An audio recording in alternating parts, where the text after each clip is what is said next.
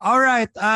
So this afternoon, our session will be looking at gaps and solutions. So this morning, we were discussing about the alliance, why we need the alliance, how to pursue the alliance, how to make our alliance inclusive. So that was our discussion this morning. This afternoon, we're going to look at the gaps and how we intend to respond to those gaps. So without saying anything more, I would like to ask Dr. Tanapon, game, to present the study on the critical knowledge gaps for sustainable and resilient water, energy, climate nexus in Cambodia, Laos, Thailand, and Vietnam. And then Tanapon would have 15 minutes, and please ensure that you stay within 15 minutes. Thank you, Tanapon. สวัสดีครับ and good afternoon everyone from my previous colleague and new face. So this is my great opportunity again to share the result from this program about the critical knowledge gap on water, energy, and climate nexus. So I will start with a figure to give you idea how climate, water, energy linkage in the Mekong, what is a key context. So in terms of climate in the Mekong, there are three, I think, issues that you usually hear or heard, from many meetings regarding to increased temperature. This is, I think, a usual word everywhere. Also, I think the second one is very much, I think, experienced by the people or local people, particularly on the extreme event in terms of flood and droughts. And we cannot forget Mekong Delta, that now I think they are facing a lot of challenge in terms of sea level rise because of the climate change. Look at the water agenda in the Mekong. I think they talk a lot for water security, or in another term, also linked to the water productivity. What water productivity mean how much value of one drop of water, so that is also linked to the socio-economic development agenda for the country in these regions. And again, you may see people living with flood, living with droughts. Drought and flood is common issue here. But however, as we see or observe or hear the news in last 5 or 10 years ago, people start complain, people start shout up about more extreme in terms of flood and drought, both in terms of magnitude and magnitude and intensity. The third one related very well. The third one in terms of water that very important is about water for ecosystem. So this topic linked to the sediment, fishery, ecosystem service, etc.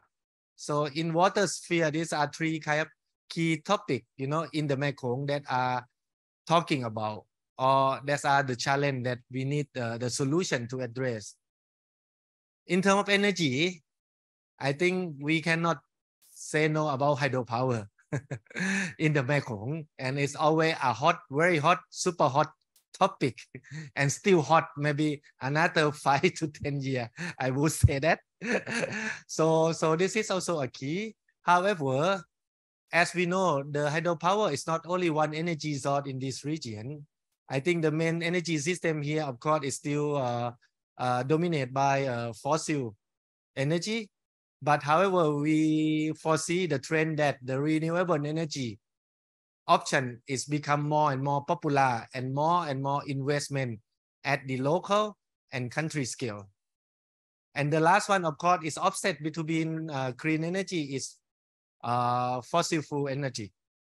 So I think in the morning you already here that like in Thailand, Dr. Vichan mentioned about net zero target. So this is also linked to the fossil energy. And if you see the linkage, you can see here, climate can impact on supply and demand, and also under of hydrological circle. Hydrological circle is starting point of everything of water. You know, we get water from groundwater or rainfalls. So that is the main source. So if climate change and affect water ability, then this water productivity, flood, drought, and ecosystem will be affected. Similar, climate change also can impact on supply and demand of energy. When we get hotter, we want more air condition, you need more energy, right? Or when there is a drought, there is a lack of energy, you know? So that also affect kind of energy supply and demand. If you look at the water linked to the energy and climate, as you see here, water is used to produce energy to use to cooling the thermal system. Also, water can impact between upstream and downstream regulation. That also consequent. Water or ecosystem can be a part of climate regulation or carbon sink. You know, that also the connection with the climate. In terms of energy, you can see that energy linked the climate. Most of the topic we talk is about carbon emissions, carbon capture, and carbon storage. That kind of the topic. And of course, water and energy, we link with the kind of infrastructure system like pumping, distribution, irrigation, desalination. So to do that, we need energy, you know, to change from water to moving water. We need energy. That's maybe the key. And also energy can impact, you know, flow and ecosystem like hydropower that we know for some time already on this topic. At the end, for this highlight, I think, okay, the program is try to focus water, energy, climate, nexus, but the core at the heart of the nexus here also, we have to look at the environmental safeguard, community at risk, and also gender equality, disability, and social inclusion in this kind of approach. So my next, I try to say that there are a lot of existing knowledge now in terms of nexus since 2014 that I foresee a lot of study coming out. So right now it's almost 10 years. So that's why there are many existing knowledge. Try to look at where is the nexus, where is challenge, how you address those challenges. So I'm not go to detail, but my point is our study is based on this kind of literature review, getting knowledge from expertise and try to come up with the critical knowledge for this program. The first knowledge that I would like to say is critical is to direct to the vulnerable group people or who are living in the rural area or remote area that still need the energy to support their livelihood. So that's why how to enhance renewable energy transition for poor, marginalized, and climate vulnerable groups, including women and children living with disability, but why still reduce water insecurity in the climate change. This is a critical challenge. There is a lot of policy at national level on renewable energy sector policy, you know, but it's not go deep yet into this kind of group of people. And we know that the energy have two sides, off-grid and on-grid, or integrated grid, you know. So the renewable energy give an opportunity, you know, to help these people better, because the cost of renewable energy, particularly like solar, it's become low, that like people can buy it in the market, you know. In the past, it's always difficult for people to access it. Second, I think it's also relevant to the early morning section in the panel that the representative from CDI Cambodian talk about the storage. So the challenge in the Mekong now is the system, the river system is changing from the natural flow into the regulation flow. This is going to be a new baseline of the Mekong. We cannot dream that we gonna get that back, as I can say it now, because many monitoring stations, many observations from local people, many evidence is very clear that the Mekong flow is changing already.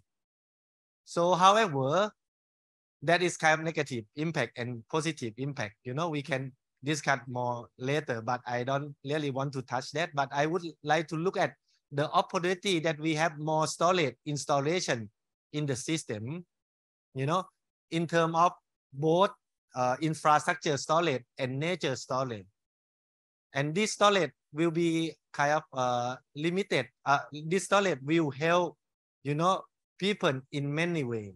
So that's why the second knowledge that we look in terms of systematic thinking and nexus integration approach is what are the ways to balance infrastructure and nature water storage management option for multi-purpose to enhance equitable benefit sharing and reduce climate risk.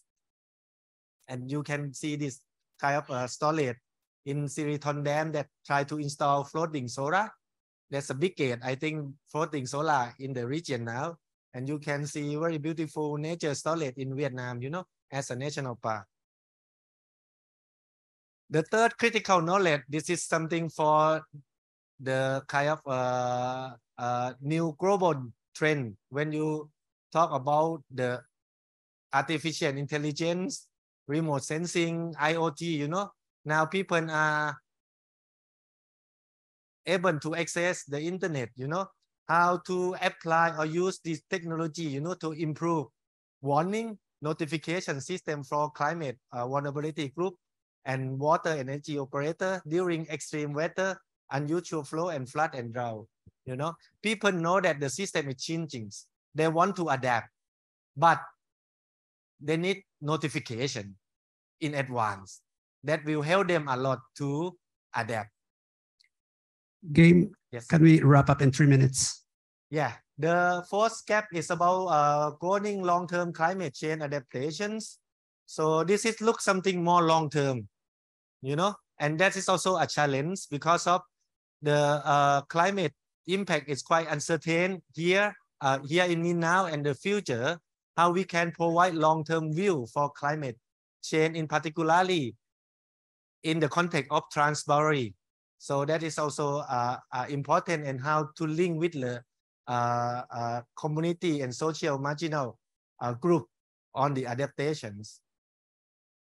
The fifth knowledge gap is about, of course, today meetings. You know, we have a lot of good think tank organizations. You have experience in influencing policy. So how we gonna enhance the effectiveness of these think tank organizations, and how we can use think tank as a bridge to bring knowledge to the policy and influence them. So that is a gap. And the last one that we cannot forget is about JETSI, you know, a way to mainstream JETSI into water, energy, climate, nexus policy, and related to coordination mechanism. I would like to stop my presentation here in terms of question, how we can integrate the nexus into the regional policy for climate action toward just and equitable outcome for panel discussion.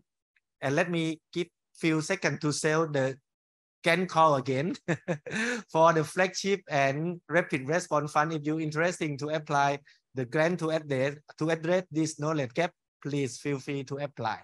Thank you very much. Thank you very much, Game. I'm sure you have a lot of questions, but can you hold on to your questions for now, because we're going to invite a panel of experts who can help us enlighten about those gaps. But so can I request our friends, Ajahn Pichamun from Deakin University, John Doerr from Department of Foreign Affairs and Trade, Australia. Mr. Supriyan Chia, the Chief River Basin Planner of the Mekong River Commission. Ms. Perong Sadong, if you're around, who is the Executive Director of Bantis Ray, Cambodia, to please join on stage.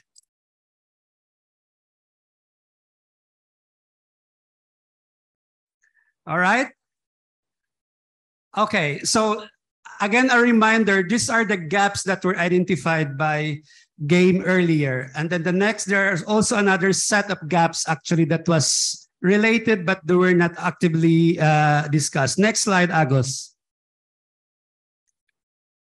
Which are this set of gaps, but the important one is the knowledge-related gaps. Next slide, Agos.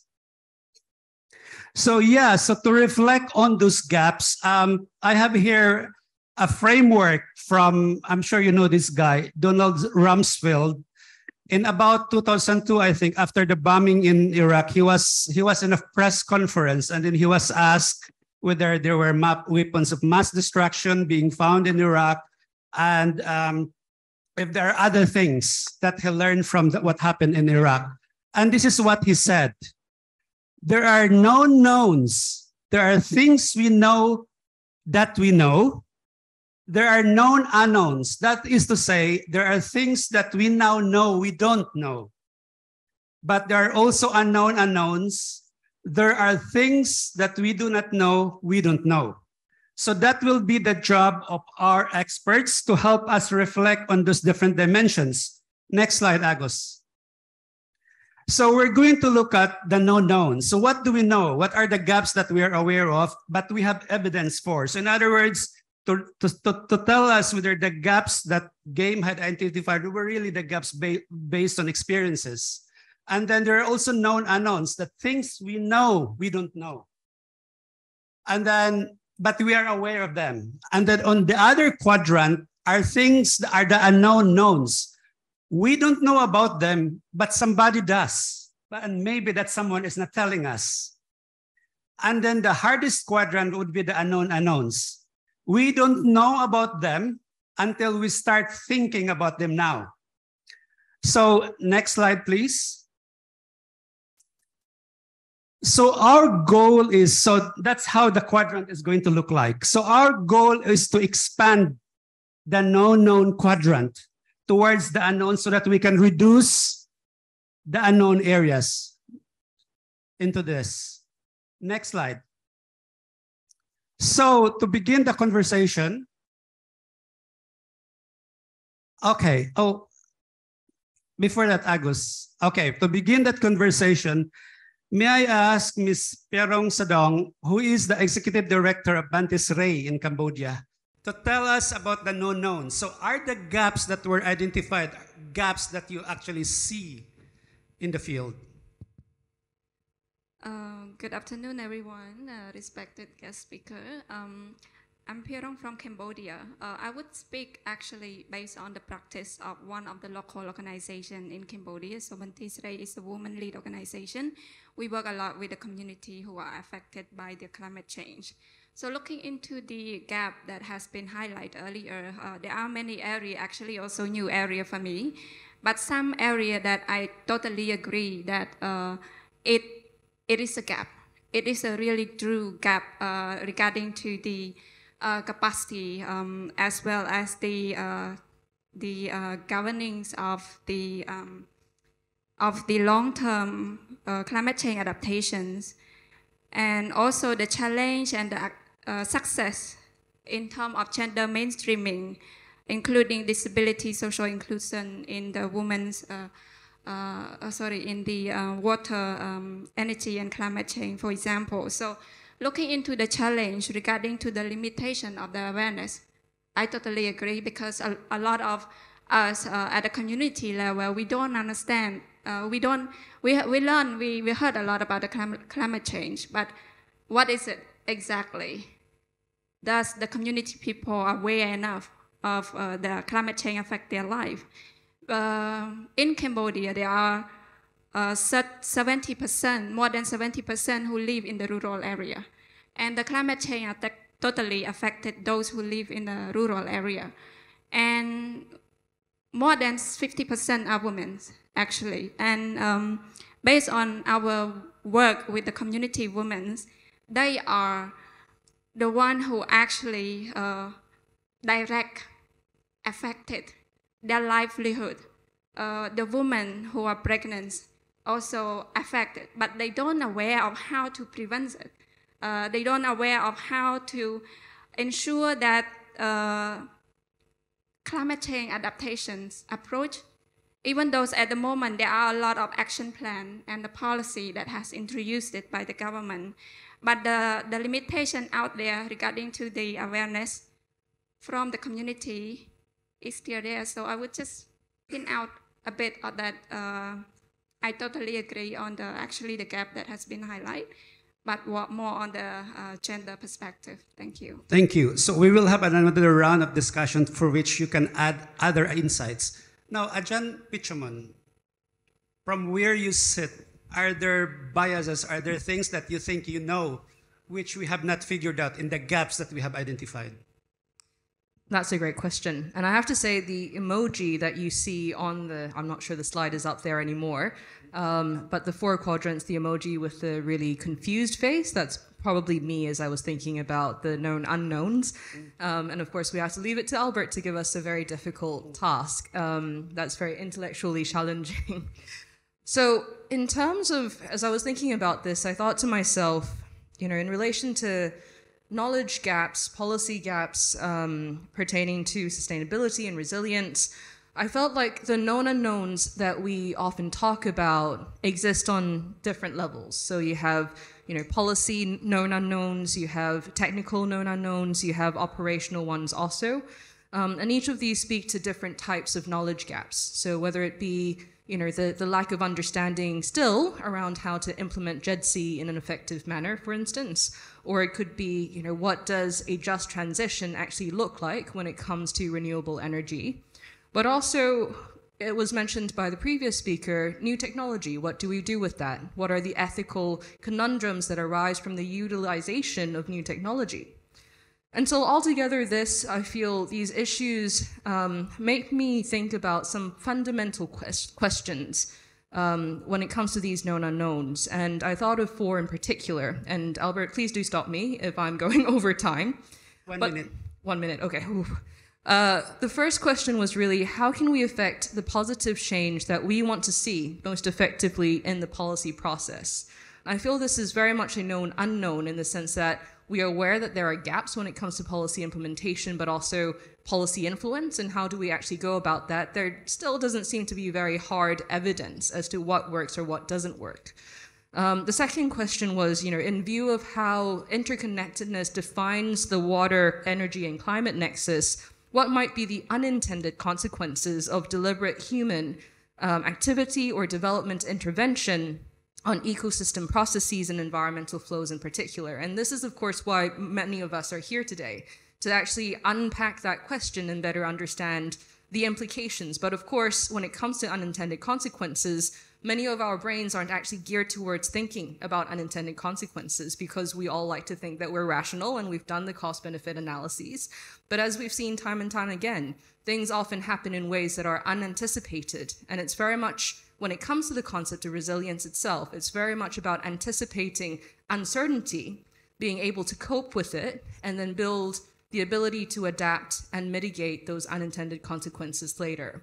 So I have many more questions, as you can imagine, but in view of, I'm pretty sure I don't have time left.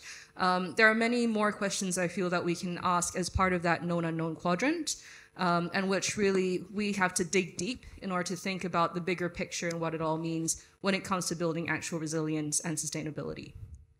Thanks, Ajahn Pichaman.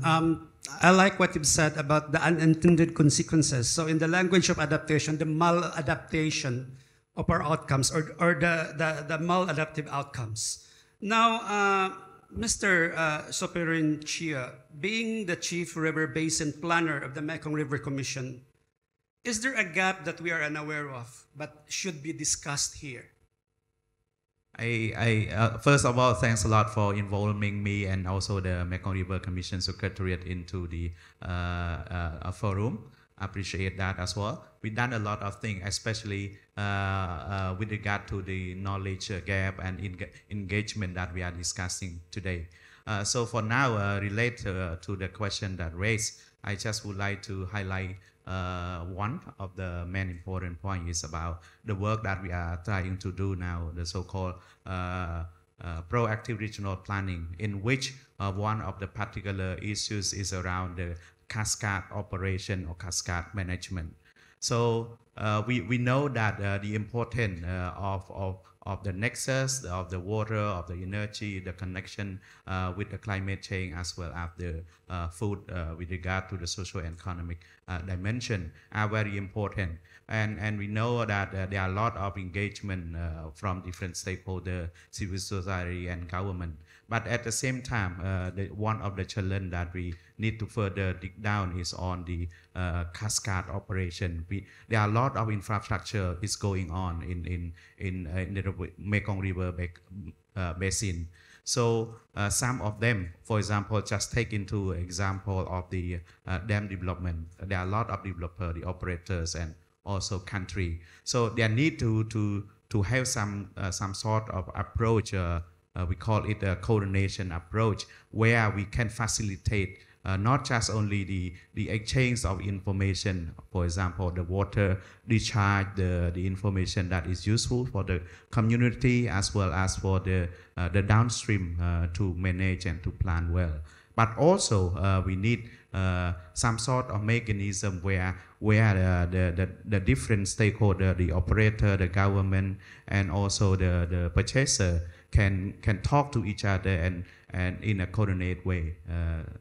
And in doing that, we have a lot of study, we have a lot of report, but when it comes to the question whether we do enough in terms of ensuring a good information sharing and coordination and management way, so I think that is still the issues that we can further highlight. But for the MRC Secretariat, we are now working with member country to enhance and improve the way we monitor the information related to the discharge and operation along the Mekong.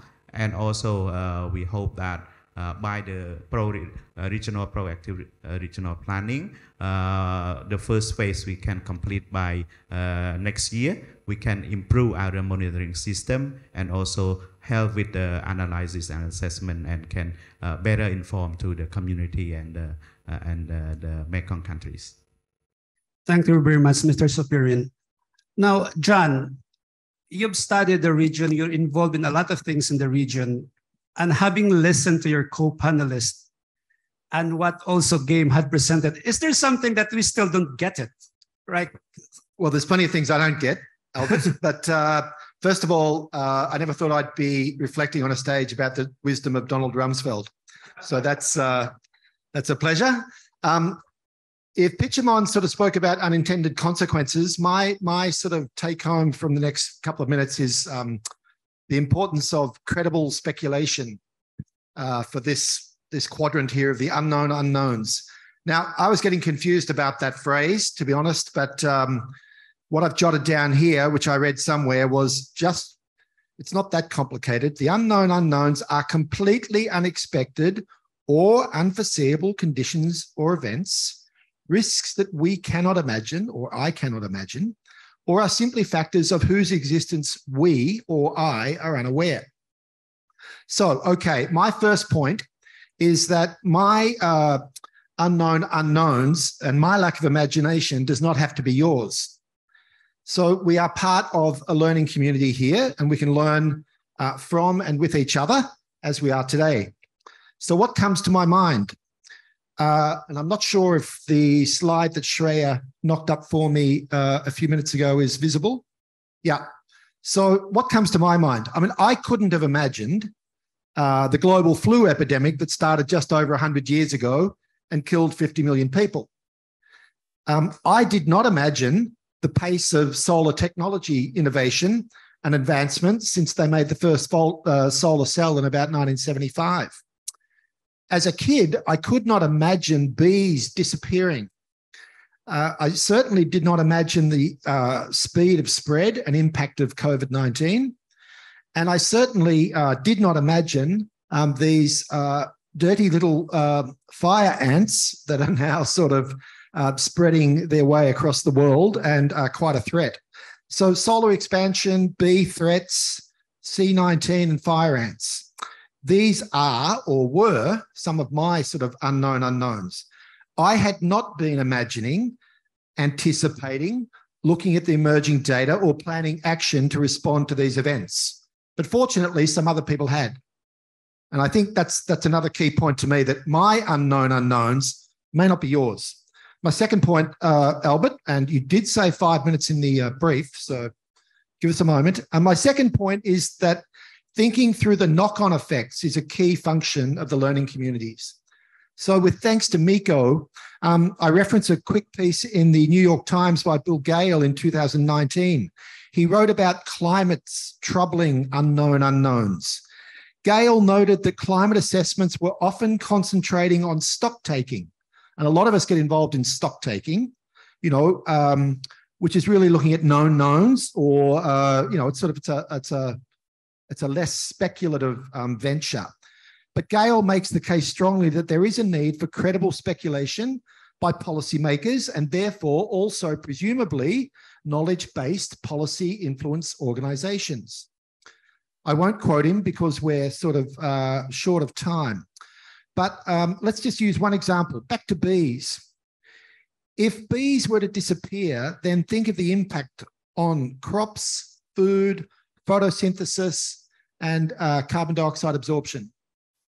Einstein apparently said, and I say apparently because he's had so many quotes attributed to him that I don't know how he could have said them all, but Einstein apparently said, if the bee disappeared off the surface of the globe, then man would have only 4 years of life left.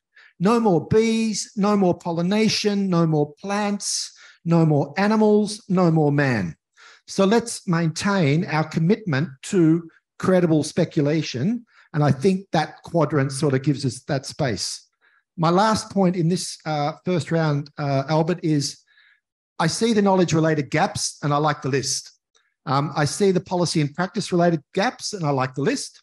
But I suggest we have a few methodological gaps and we don't have a section on methodology. For example, in dealing with the unknown unknowns and the other quadrants, I'd really like to see a bit of a sharpened understanding and approaches to scenarios and their connection to deliberative processes within and across borders. Scenarios, processes that are not revolving totally around feeding models. Deliberation that is not perfunctory. Deliberation that includes lots of different perspectives and definitely at least a few people with really vivid imaginations. There's a guy called Saul Griffith in Australia. He really helped the Biden administration with their energy policy. And now he's come back to Australia, thankfully, and he's helping our government sort of imagine our energy futures.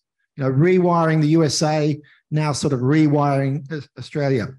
So deliberation that encourages credible speculation, but then keeps examining evidence as it emerges. So we don't, you know, lose sight of the scientific project. And to do that deliberation that is repeated and sustained. I've been involved in too many initiatives that did a scenarios process and then said, oh, if we had more time, we'd do a better job. You know, end of project, end of initiative, end of discussion. I think the repeatability is really important. Thanks, Albert. Thank you very much, John. So I hope, I guess the key message here is that we need a bit of intellectual humility, right, with regards to how we try to understand these kinds of issues, because there are things that we might know, but there are also things that others would know. And really having this opportunity to have conversation, to discuss, can actually help us expand that boundary of what we know. Now, before I give our panelists the second round, is there a reflection or questions from the floor? Either a question about the gaps that GAME identified, or a question, or if you have opinions on what our panelists have discussed. Anyone would like to take on the challenge? Niall?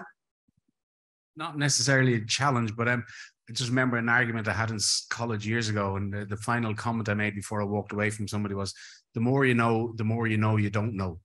And that's the reality of what we're looking at here. But we can't be in a position where we have to wait and wait and wait to find out the unknown. So how much risk do we take to drive with what we do know, even though there might be gaps, to make sure we're not waiting for the perfect answer that may never come along? I think that was a question to the three of you. Okay. If you want to respond to that one, please go ahead, but in 1 or 2 minutes. Any quick, or otherwise we can wait a bit and then let's see if we can get other people to ask questions. I wonder, Ajahn Apichai, you've been involved in this kind of issues for quite a while, being the director of the environmental division of the ASEAN and maybe other things. What would be your reflection with regards to these particular gaps or the discussion that we just had now?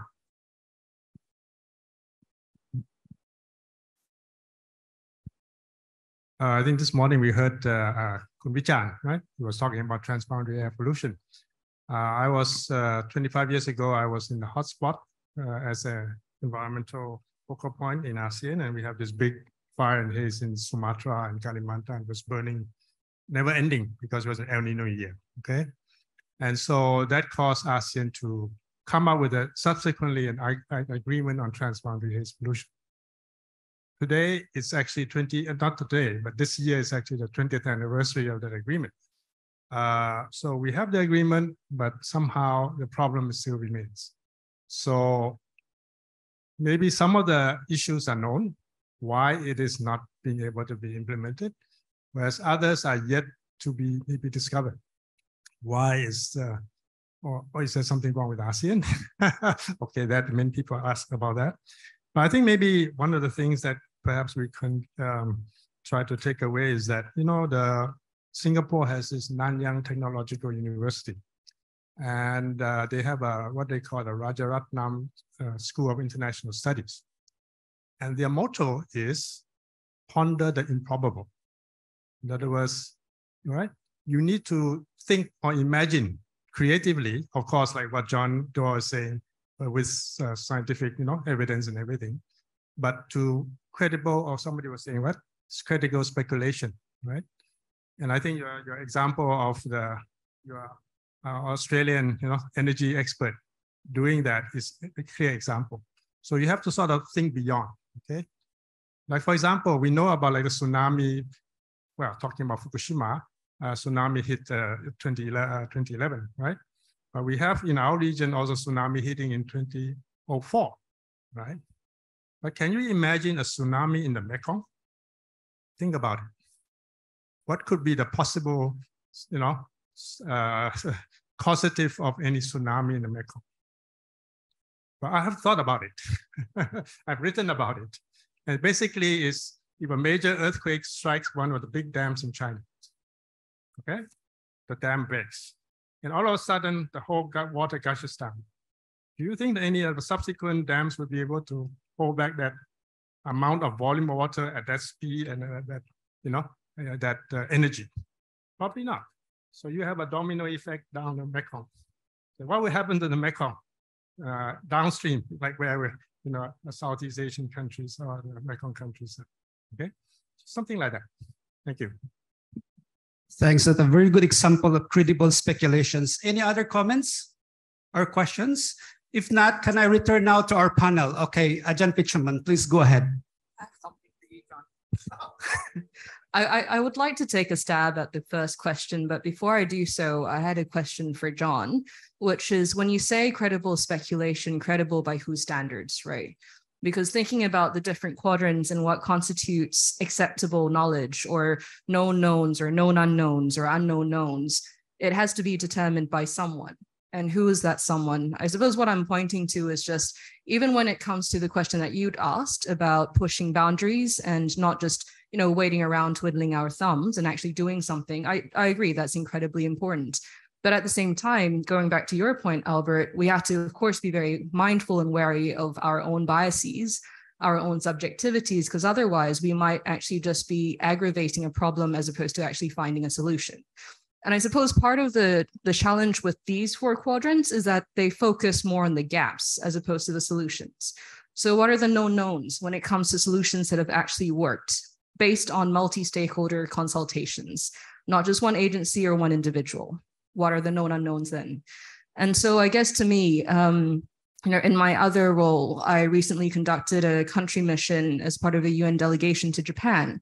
And part of our mission, we also looked at the case of the Fukushima nuclear disaster and the release of the treated water into the Pacific. And what really struck me there was that, of course, the Japanese government was saying, we have scientific evidence that's also been, proved and all that by other reputable agencies saying that there will be no dire consequences on ecosystems in the Pacific. But of course, if you ask the fisher folk, if you ask the people living in the vicinity who have faced firsthand the impacts of the disaster, they will say, we don't really believe the government in this instance. So whose knowledge matters? I guess the question I'll throw back to all of you. Important one. John? So thank you for the question, as they say on the TV. All right. I don't mean sort of completely unfounded speculation. I don't mean noise. We've got a referendum coming up in Australia in a few weeks, and there's so much noise and not credible speculation. So, credible speculation. Martin Green at University of New South Wales, knows a little bit about solar cells. So when he starts speculating about what might be the next generation of solar cells, then I'm interested. So I do believe that there is still judgment that has to be taken into account, but I think we should listen to ideas and then see if the person that is putting them forward, they or their colleagues, can start to back it up and test it a little bit. That's all. Thank you. Pirong, do you have anything to add on this conversation with regards to, particularly among the organizations that you're working on the ground? Is there a grassroots perspective with regards to how we understand all of these issues? Probably I would just pin out one of the evidence enhancing effective civil society knowledge, because I think it's really one of the crucial issues and the gap that we are facing at the moment, because regarding to the knowledge of documentation, the data and information that are available or exist, community people experience the community level, but we haven't actually put much effort to produce those evidence-based study to do advocacy activity at the national level or regional level. So I think it's one of the important things. And based on our experience, because Bantisra, we work with community-based organization, and a lot of them are the vulnerable groups that are affected by those issues.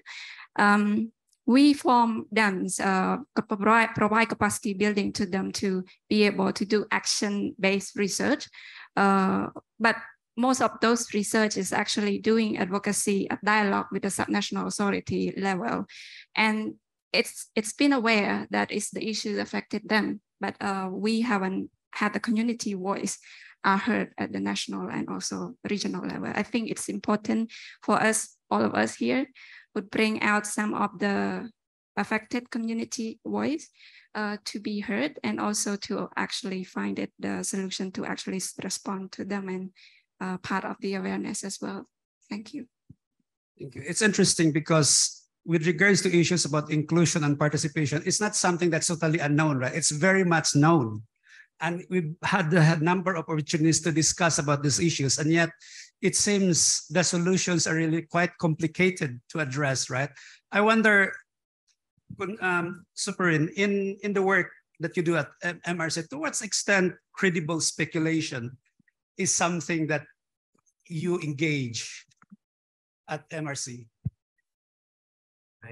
I think the problem that happened is that we can see some of the reaction or feedback from the community level, which is sometimes most of the time they experience what is happening. For example, in the upper part of the river, they experience the low flow, they experience the impact for their livelihood due to the change of the rapid flow, etc. So for us, we do some study. We try to explain and try to find out the root cause. But sometimes there is some discrepancy, the differences between what we scientifically try to prove and what the community themselves experience at the community level. So this discrepancy that we need to try to further work in terms of trying to inform them and also work with them to explore their experience in order to translate it into the study as well as the policy that we need to tackle. So that is all the work that we need to do for that.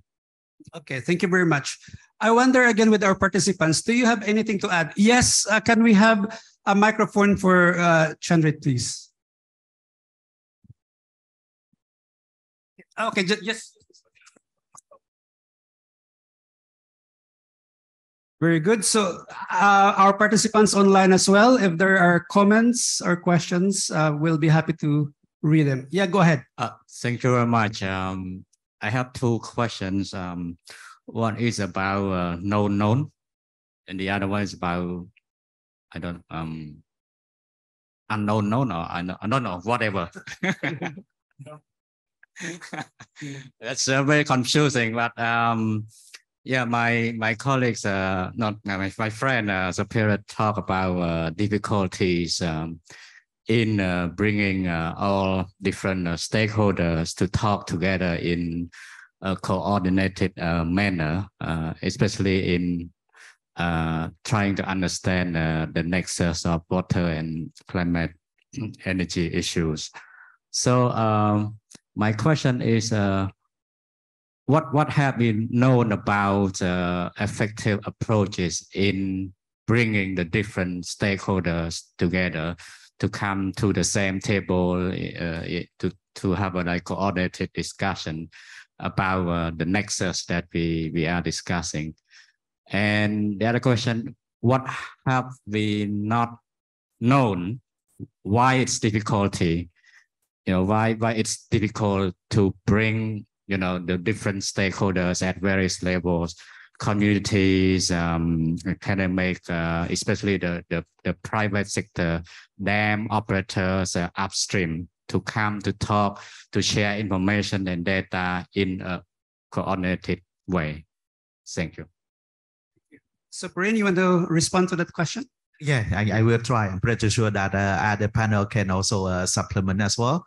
So I think in terms of what way that we can do to ensure this different stakeholder engage, I think this kind of form of dialogue and consultation is still valid, meaning that we can still continue promoting this kind of dialogue, engagement, and awareness raisings.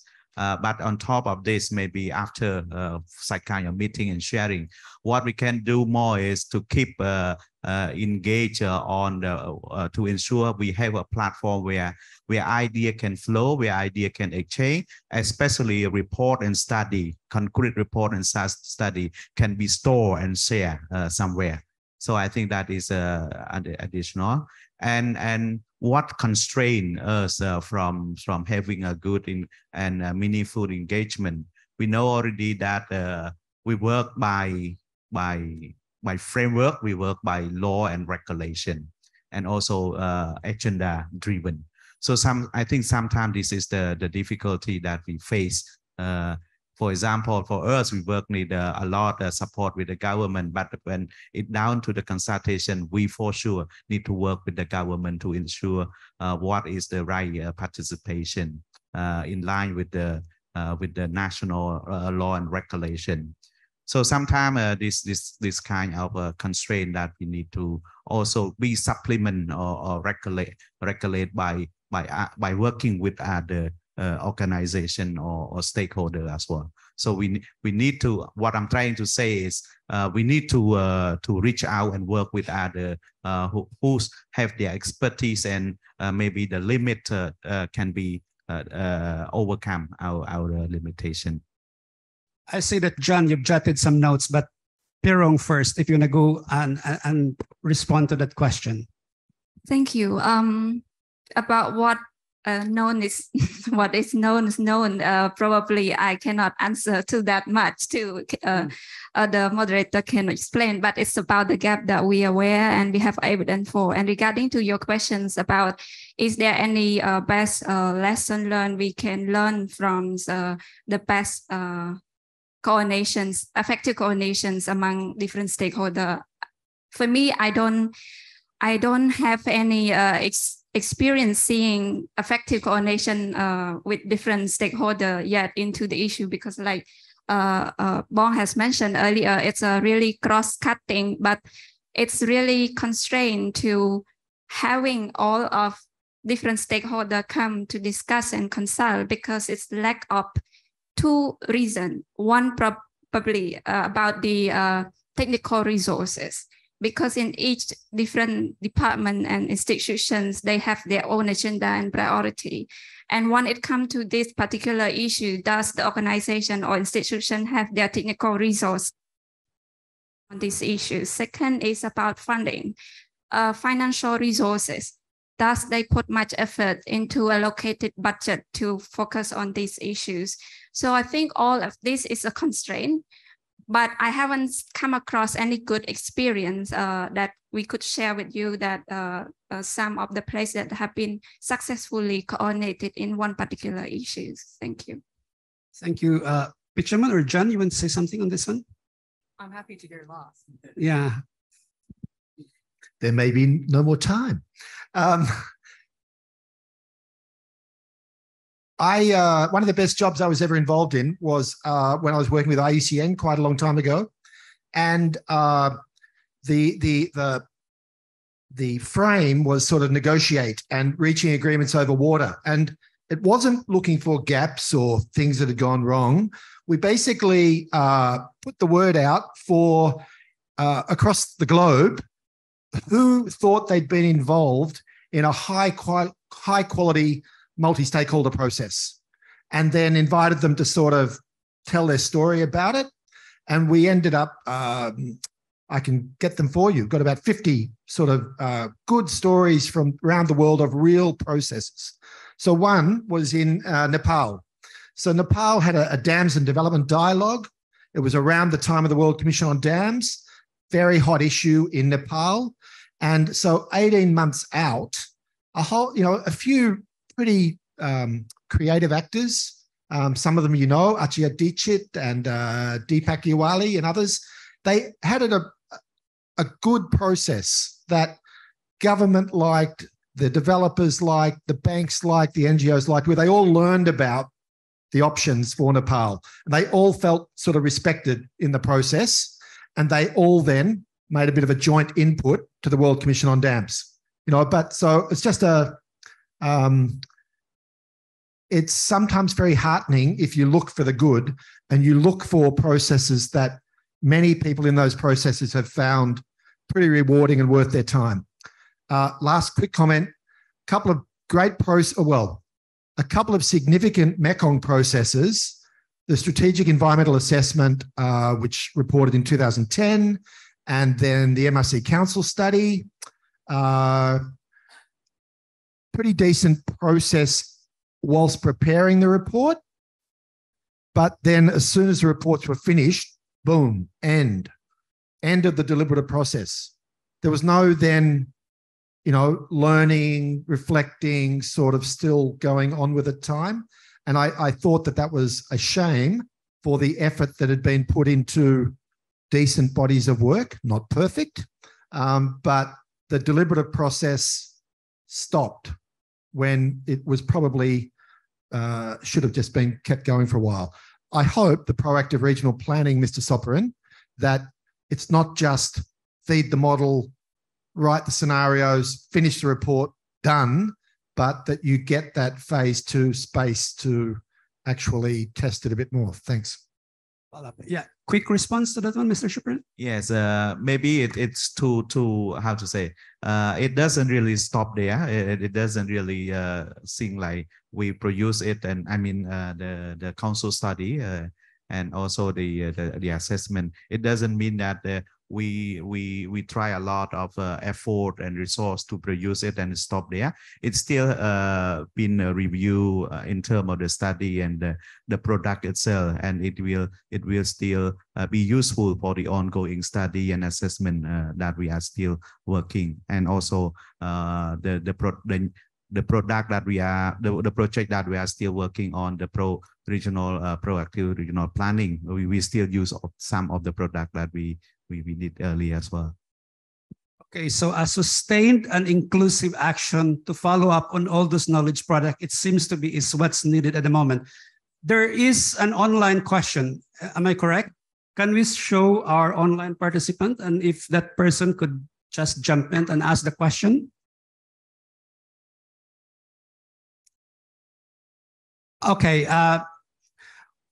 is our online colleague ready to ask the question now, or has the question been written? It's written. Okay, can someone ask the question? Agus, can you ask the question? Okay, the question is from Kevin Lee. I am wondering if we should address the issue of disinformation/misinformation when we are going to engage with think tanks, or build up thought leadership on water, energy, climate nexus of knowledge in the Mekong region. Anyone who from the panel who would like to attempt to respond to that question? Pechaman, go ahead. Hello, Kevin. That's a great question. I mean, I feel like it also segues into a lot of what we've been talking about, which is what constitutes credible speculation, what constitutes credible knowledge, how do we go about ascertaining that? And it also speaks to, I think, the point about the importance of multi-stakeholder engagement as well. Because one of the values of multi-stakeholder engagement lies in the fact that you can actually verify information that way, right? It's about, I think, John, you made the point about, what was it, the replicability of the information and the speculation. Repeatability, thank you. So, I mean, this is basically part of the scientific method, right? And I feel like when it comes to handling questions around disinformation, misinformation, it is important that you, of course, verify the information, triangulate it, right? And ensure that there is that repeatability process involved in knowledge creation. And so I would think that, you know, going to your question, Kevin, about whether people need to be mindful, I think, yes, I think with engaging with any actor, we have to be mindful of misinformation, disinformation risks, and we have to be constantly assessing the knowledge that they are putting out and trying to be as objective as possible. Thanks, I'm not entirely sure if that answered his question 100%. I think it does somehow. But if you have something to add on that one, if you can just keep it for now, because we have a question from the floor. Erin, go ahead.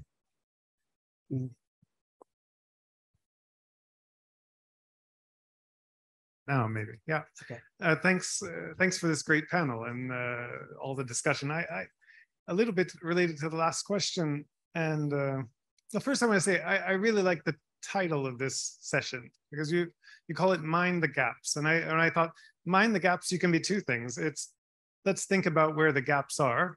And we've been doing that. But also, don't step into the gap. There's a gap between the land, the station and the train, and don't fall into that gap. And I think that researchers in this room and also different organizations that are working with knowledge and trying to work towards development goals, they have to do both.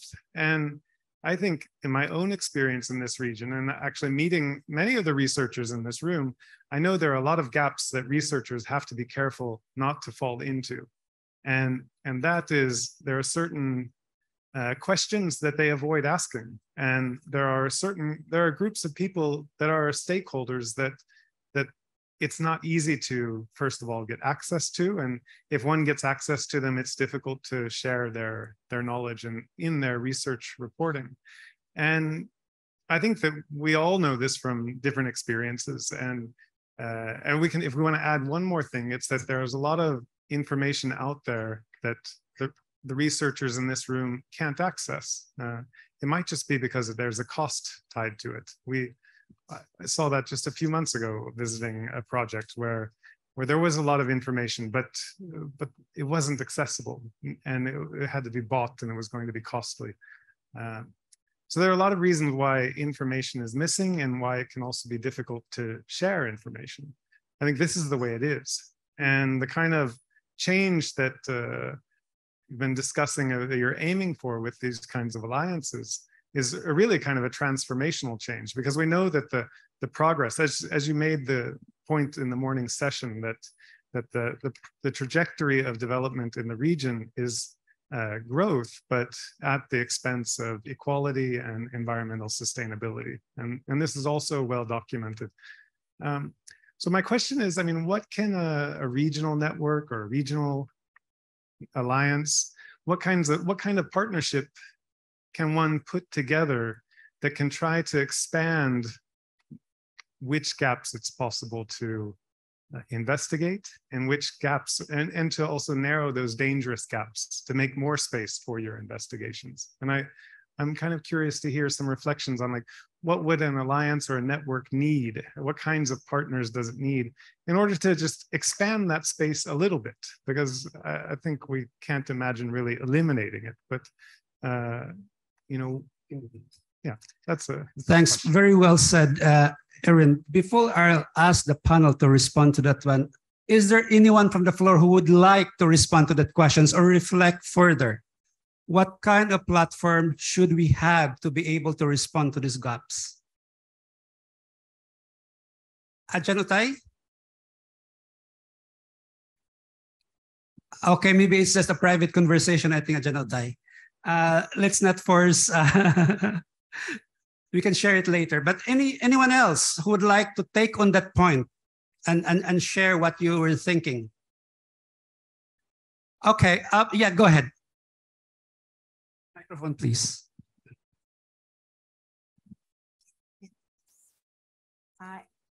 Thank you very much. Actually, I would like to share some key points. It's really important that we are networking, especially when we are working with a project or any certain things that we design, because we are the level of the decision maker and decision making, and develop a very good initiative plan of action. But my observation, I would like to share that if I may, from our experiences, first of all, we should think about the participatory approach. Because when we try to throw something to the people and encourage them to follow us, we should seek for the participatory approach first. And secondly, we are asking for the accountability. Because we are networking, not only we are receiving or recipient, but or just giving and that's it. No, accountability is really important right now. And plus the economic nowadays it required for all of us to do a very comprehensive project proposal. And the next one is, I think, is collaborations between the environmentalists and also decision making. This morning, our friends from Thailand already state some key message that people who are doing the planning, but they don't know how to do a really good technologies or environment knowledge or whatever, and etc. And the next point is the management tool. It's supposed to be very clearly. Management tool is not only for the project management, but how to make it a very outstanding and effectiveness for all that easy for us to do the assessment.